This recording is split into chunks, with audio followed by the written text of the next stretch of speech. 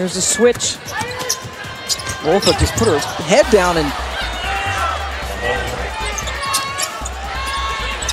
shot clock in single digits. Evans with the pick, and she's going all the way to the hoop.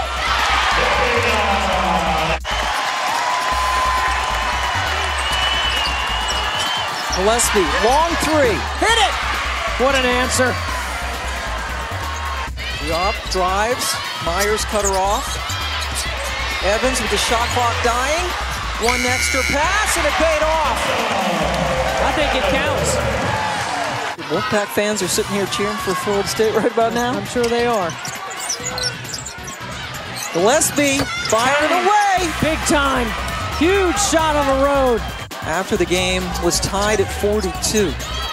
Louisville has gone 5.5 minutes without a field goal.